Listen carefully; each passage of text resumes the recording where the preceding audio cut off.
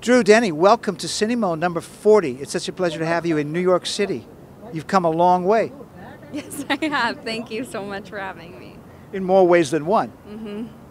Oh, gee, yeah. That's a lot to think about right now. It's fun to have you. Tell us, where did this idea for this movie come from?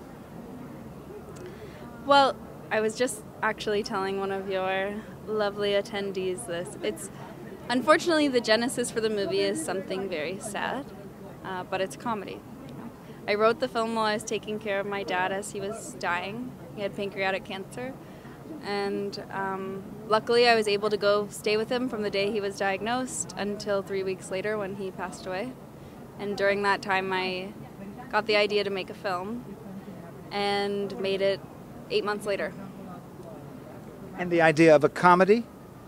Well, my dad was a kind of a funny guy. Actually, the title from the movie comes from one of his favorite things to say, which is, killing someone is the most fun I ever had with my pants on, which is something that generally makes people very uncomfortable. It's a joke, you know, but it's kind of a difficult joke to swallow. And He was a cantankerous sort of fellow. He was quite cantankerous. Yeah. Like you. Hey, thank you. I'm going to take that as a compliment. This film, though, is very, not only is it personal, but it's sort of a one-man job, although a lot of people worked on it with you, but you seem to be the motor that got it together.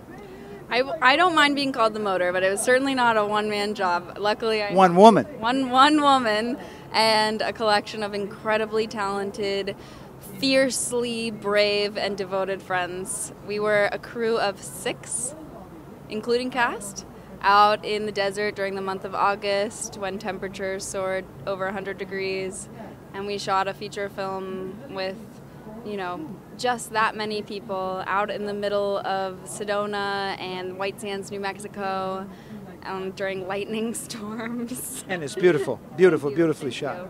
I mean, it was worth it. And we are so excited to have it here and to have it as part of this 40th soiree that we put together, which celebrates what we say thought-provoking movies, and we think your movie falls right into that category. Wish you all the luck with this movie. Thank you. Okay. Come back again with your next one. I would love to.